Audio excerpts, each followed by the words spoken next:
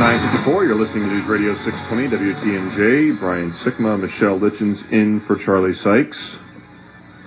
Planned Parenthood in the news again. In fact, Wisconsin getting some attention from the national media over the Planned Parenthood issue. That's right. And just a reminder, up after the top of the hour, we will have Amy Lynn in studio talking about genetic testing, and it's going to be quite an interesting conversation. But let's talk about this Planned Parenthood thing. There was an article in the Wall Street Journal 2 days ago, and it said, the Obama administration on Tuesday warned states that halting Medicaid funds to organizations because they provide abortion services would put them in violation of federal law, creating pressure on states to restore funding they have stripped from Planned Parenthood Federation of America. That sounds like a threat, doesn't it? That sounds a lot like a threat. That if you are not going to give money to their specific private organization that they support for ideological reasons, that the federal government might withhold Medicaid money from the state of Wisconsin. They said there are 10 states who have taken action to curtail medical funding to Planned Parenthood in the wake of a series of undercover videos released by an anti-abortion group, the Center for Medical Progress.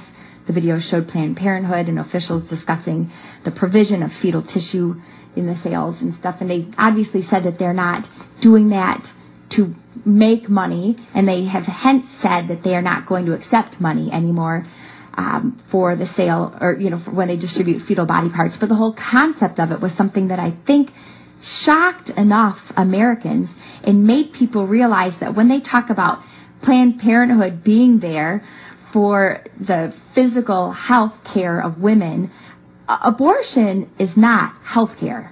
Well, let's take a look at this. So Planned Parenthood is a private organization. It is not funded explicitly by the federal government. It's not an arm of any medical services agency at the state or federal level. It also has a political action arm. There is an entire arm of Planned Parenthood that is affiliated with the health services provider, with the abortion provider, that engages in political activity. And here we have the federal government saying states can't set rules about who gets Medicaid money, because if you look at how Wisconsin's law is written, it's just passed by the legislature, signed by Governor Scott Walker into law, it doesn't say Planned Parenthood can't get money. Right. It says these are the criteria you need to have as a medical health services provider, and if you do not meet these criteria, then it bumps you down several tiers. Now, because Planned Parenthood doesn't actually provide cancer screenings, because Planned Parenthood actually doesn't do a lot of the things they like to make you think they do when it comes to women's health issues, they are not as highly rated as an actual qualified clinic, as perhaps even a county board of health that provides some of these services. I think the end of the article, though, Brian, summarizes exactly why this is all going on, and I'm so glad that you mentioned their political arm.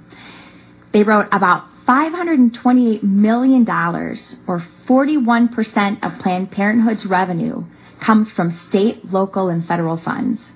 Its latest annual report states, and more than 70% of that is reimbursements for services under Medicaid. That is a whole lot of money. That is a lot of money.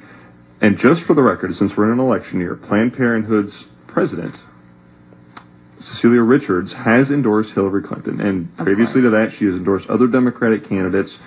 They've never come to Republicans to endorse them. It's a very partisan organization when you look at it, but nevertheless, the Obama administration wants to punish states for doing what's really in the best interest of healthcare consumers in those states and what's in the best interest of taxpayers. That's exactly right. And we are in an election year, so we are watching a lot of things play out, and I think you are going to hear more about this. I'm very interested to talk to Congressman Sean Duffy at 11:07 because I want to hear actually if the federal government can withhold Medicaid money to the state of Wisconsin. Medicaid was the fastest growing area of the budget in the state. It eats all of the new growth in tax dollars that the state has to spend. It's a big deal, and it would dramatically affect our state budget, and I would hate to see us have to go back to funding Planned Parenthood in order to get that money. This is Michelle Litjens and Brian Sykes sitting in for Charlie Sykes on